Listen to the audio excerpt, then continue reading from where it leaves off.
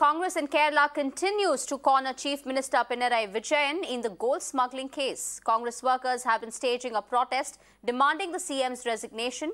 In Thiruvananthapuram, a protest march to the State Secretariat turned violent.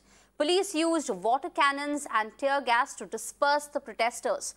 Following this, the police resorted to lathi charge to stop the marching protesters who tried to get past the barricades. Around 300 youth Congress workers participated in the march that turned ugly outside the Secretariat. Remember, the Congress has been demanding Vijayan's resignation after main accused Swapna Suresh alleged Chief Minister and his family's role in the case and claimed serious misuse of power.